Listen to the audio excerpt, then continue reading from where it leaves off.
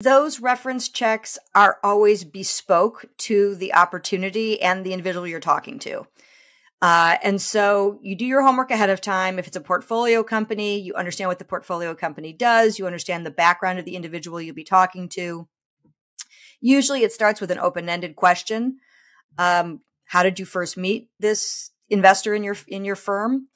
And, what do you think of them? And keep it open-ended, and they will normally start talking and it'll go in a certain direction. It then bobs and weaves along the way as you've got questions that you have focused already around the risks that you're concerned about. If you're concerned about something, you bring it up in a very non-threatening way to try and see if they can either get you comfortable with that risk or they can mitigate that risk. And you also want to do confirmatory due diligence. If the general partner has said they are very much in contact with their entrepreneurs all the time and they add value in a very specific way, or this company is doing exceptionally well, it's up and to the right, you do confirmatory questions that validate all that's been told to you by the general partner. Because the one thing that is a real problem is if the general partner misrepresents who he or she is and what they have or haven't done.